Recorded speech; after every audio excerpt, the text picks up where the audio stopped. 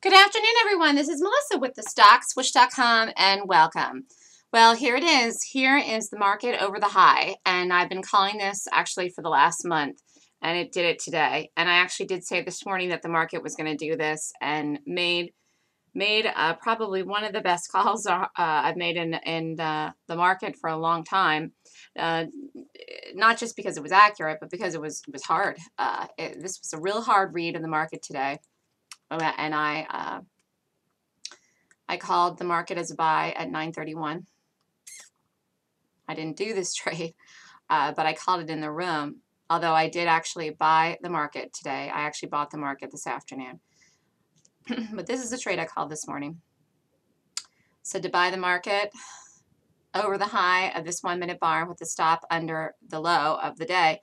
And at the time I called it, I didn't realize it that it was actually 82. And as soon as I saw that, I said, oh my Lanta, the market is going to go over the high today.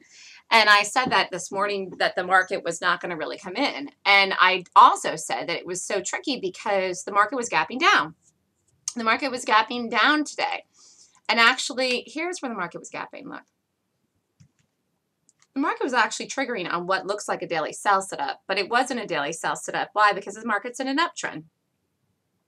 So I didn't think that this was anything at all, and I knew this wasn't going to break, and I really thought the market was an immediate long today. I actually said this morning at 8 o'clock, the play today is to buy the market on a 1 minute high. I said it, and it did it. It did it, and I called it, and it did it. And I knew then the market was going to power trend all day. I knew the market was going to get over that high area, and I've been talking about this for the last week or more, that we were going to break over this area of 83.50, and not only that, that I knew this wouldn't hold. Why? Because double tops don't hold. It isn't a strategy. It isn't anything to do. It's nothing. It's absolutely nothing. And traders traded. And I knew that tons of traders would be tripped up in this today, thinking the market was going to come in because the market had an appearance. It was an illusion. That's how I described this morning in trading room. That's what I was talking about this morning. I said this is an illusion. Meaning that it has an appearance of bearishness, but it's actually an illusion. That's exactly the way that I described the market this morning. I don't know why I surprise myself when I'm so accurate. I really surprised myself how accurate I called the market today. I mean, I just nailed it. It was one of the best calls I've ever made in the market.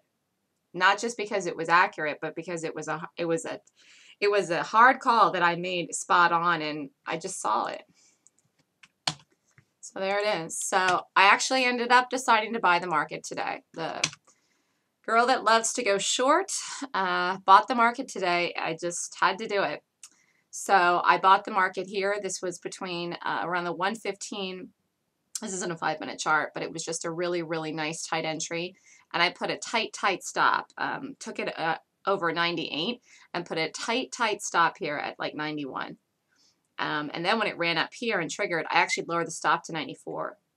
Because this is, this is a 115 is not the best time to be taking new trades. But I actually knew that there was nothing that was going to stop the market today. I just knew that the market was going to get all the way over the high today. I knew the target for the market was 83.50. And so I figured, well, 50 cents. 50 cents with a nothing stop, and that's what I did. Actually came down in here and had another setup. You could have done an add in here or taken a brand new trade. Again, 10 by 03. And then the 15 minute was here. It was 11, I think. Yeah, it was 11 by 03. So you could have done an add here or a new trade as well and taken the market into the close. This, so I did buy the market this afternoon. I actually bought the market this afternoon and got a nice move in it. I had to do it. I saw that it was there. It was opportunity. It was like opportunity. And I might go long 2 days a year. I might go long 1 day a year. This might have been the only day I'll go long the rest of the year. I can't remember the last time I did go long this year, but I had to do it. It was there. It was saying, take me. And so I did it. So the area up here was 48. We are basically, I think, going to gap up a little bit tonight. Where are we? Oh, no, we got up to 58 into the close.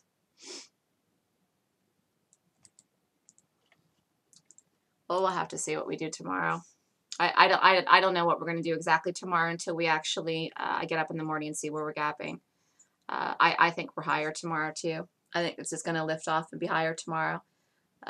Unless we gap up so much tomorrow morning that we just can't do it from where we got. But this is clearly bullish. I've been saying the market was going to rally into the close of the end of the year, and I mean, it's nowhere near the end of the year.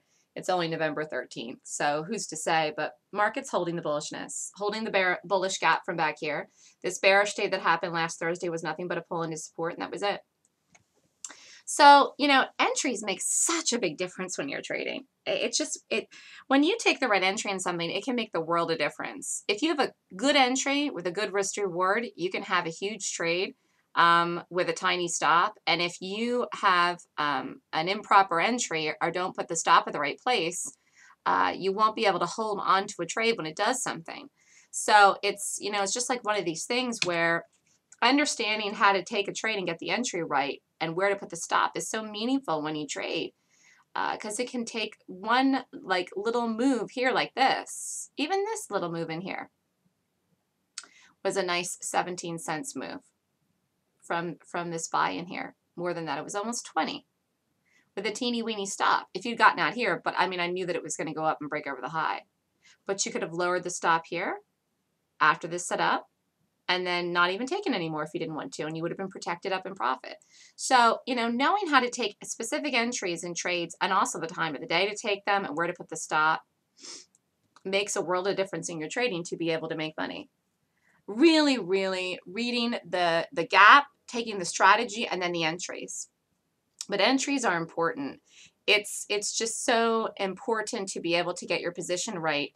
It's not just the price that you hit it, it's your position sizing, it's where you're putting the stop, it's everything. It's all got to be there. And it all has to coordinate. Time of day, entry for the position, sizing yourself, stop at the right place. And not only that, obviously the exit. Because really, here when this ran up here, you're bar by barring it now. Oh no, this isn't the 5, it was on the 1. Hold on. You're bar by barring it here now, you know, because it's, you know, so close to the end of the day that you're bar by barring it to get out. And I actually didn't get this last push up here. I actually got out here as soon as this broke here under 40. I was out. So I didn't get this last like 10 cents. It was just too late in the day. It's 10 of 4 at this point. But this was a great trade. I mean, this is a great trade from where I took it. And so, you know, the market is going to possibly hit up over 84 tomorrow. We might gap up over there. If we don't, the first target tomorrow is 84, depending on where we open tomorrow. We're very bullish if we gap up, but I'm not sure how we'll trade intraday if we gap up too far. So I have to look at that. But this is a very nice chart. And when you see a power trend move in the market or a stock, you could almost do every proper entry, every proper setup. You could do all of them. Of course, again, you'd have to know where the entries are, but you could do every single one you see as soon as you see that the market is actually going to power trend, which there was nothing stopping it. I mean, I even thought the market was going to come in for a brief little 15-minute down in here in the morning. It didn't do it. Here it did it, and it was so teeny weeny. It just came down a little bit here to 82.50, and then look at that. This is a great chart. Really nice power trend in the market. So if you are interested in the entries course to learn how to do entries in positions and size yourself correctly, I'm doing the last entries course of the year next week, Tuesday and Wednesday, November 19th and 20th. It's from 1 p.m. to 6 o'clock at night, Eastern time. The cost is $1,800. If you are interested, email me at melissa@thestockswoosh.com. Again, this is the last entries course for the year. This is a new class that I just wrote over the summer. I've only actually done it once so far. This is the second time I'm doing it, so it should be interesting. And I find a lot of people have difficulty with position sizing and entries. And people were asking me to write a class about this, so I did. And it's complex. I mean, it's something you have to learn how to do right, but it certainly pays. Because even this move here in the market today with the risk to reward, even the trade I took, which was late. This is late. This is a late time to take a trade here at 115. But the trade I called this morning, let's just see what the risk to reward was. If I had done that, which I didn't. I think it was 10 by 98. was 82.10 by 98. And then obviously the target was 83.50. Yep. So 82.10, 83.50 was the target, which got to.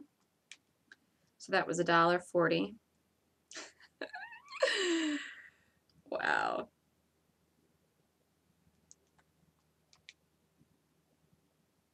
Beautiful.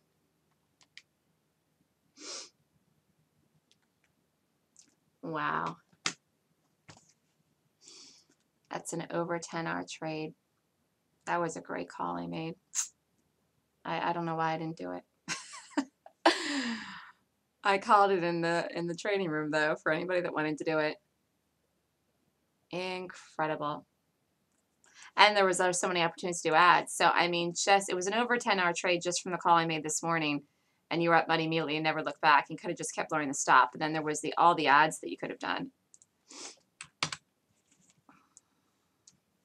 Here was a first ad here, 11:15, and then one here at the 12 o'clock, and then 1:15, and this one here that happened into the 3 o'clock time. So I have to sit down and figure this out, what this could have been. But this was an amazing call, and this is more than a 10-hour trade. It's like a 12-hour trade. Just from one tight entry. So it really makes a difference if you know how to do entries right. And I am good at doing that. I'm really good at doing that in the 1-minute chart. I'm really good at reading entries on the 1-minute chart aggressively and knowing where to take the trade and put the stop. And I see them on the 5 and the 15 as well when I do later time frames. I typically don't trade the afternoon. However, I just knew the market was going to do it today. It was an opportunity just sitting there, and it just didn't make any sense not to do it. So I did it. So this is Melissa with the StockSwoosh.com. If you would like more information or to sign up for the entries course, feel free to email me at melissa@thestockswoosh.com. This is the QQQs. Great call I made of the market. I actually called the market yesterday, did a market video, and here is the market today, and called the market very well this morning that the gap down really was an illusion and was not going to fall through, and that we were going to break over the high, and that is what we did. How do I know how to read charts so well? How am I so good at reading price? How did I get to be so skilled at doing this? Is because I know how to read gaps. I really, really know how to read gaps, and gaps actually teach you how to read charts well and price well and everything. And look here, we're gapping up after hours. So we're going to gap up tonight. So email me if you're interested in the entries course, melissa@thestockswoosh.com. Thanks, everyone. Have a great night.